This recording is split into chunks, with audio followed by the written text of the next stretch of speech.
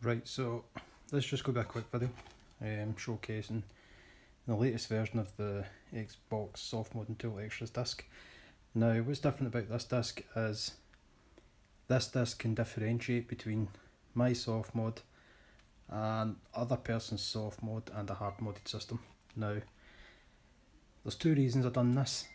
One is to stop people using my disc on other soft mods, because I don't want the chance that they install something and it doesn't work as they intended, then they blame me, or they damage their soft mod because whatever I've done or whatever they install etc deletes something, or it won't, but in the off chance that they delete something, let's say, they blame me. So this way I can't be blamed because it's all manual. The only way around it is to do stuff manually.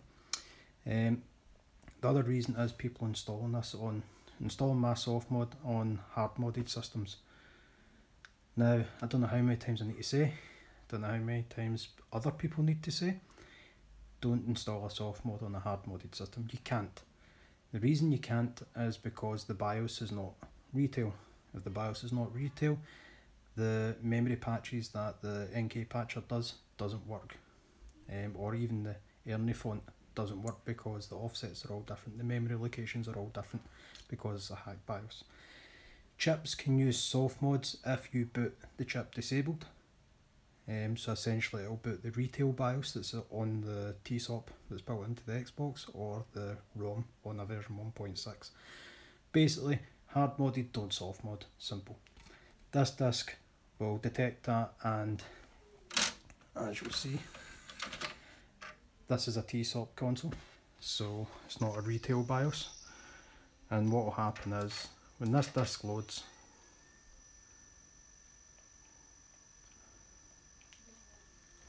it will load to a different menu telling you that you're hard modded or you get a hacked BIOS loaded. So in a sense, this should stop anybody installing my soft mod on a hacked BIOS, resulting in a black screen on the next reboot, because people keep doing it for whatever reason. So I'm going to pause this because I need to take that drive and put it back in there, because I can be working in the cupboard to get another one. So 2 seconds. Right, so back where it should belong, and this is my soft modded version 1.6 with my soft mode, and XBMC for Gamers as the dashboard. Now, if I load this disc in, because this is running my soft mode, it will load a different menu.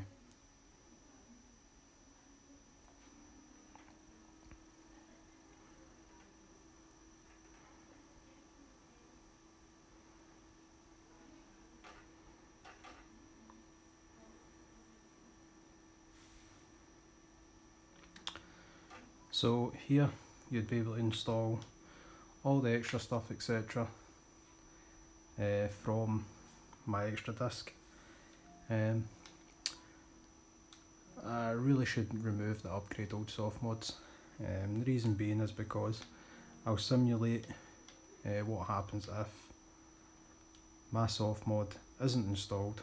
What will happen is the XBE file, this one, dumps the BIOS on boot. So when the disk is loading, it dumps the BIOS, or it reads the BIOS, it checks it against an MD5 hash, and if it's not a retail BIOS, it will then check to see if it's my soft mod. If it's not my soft mod, it will then load other SM default.xb.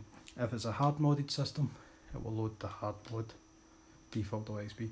Now this can be used for hexing, for instance. So on hard modded systems you could put hexing in here and it would load hexing on boot.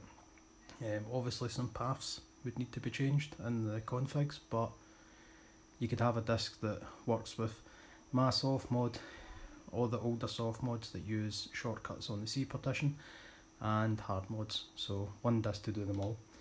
But basically, if you were running SID, Crazy, or an old Nadar soft mod, basically you would get this menu, which would then allow you to upgrade your soft mod to mine. and once you do that, you'll then get the other version of the disk, so you'll get what I had prior. So basically, one disk to do everything. The source for the XB file is on my GitHub in the Xbox Soft Modding Tool repo under the applications folder. So just like everything, it's open source, you can go and do what you want with it. So anyway, that's how the new extra disk will work, as it will only work with my soft mod. If you're not running my soft mod, it puts an upgrade menu, and if you're hard modded, it tells you you're hard modded. So no more people installing a soft mod to a hard modded system. So anyway, thank you and bye bye.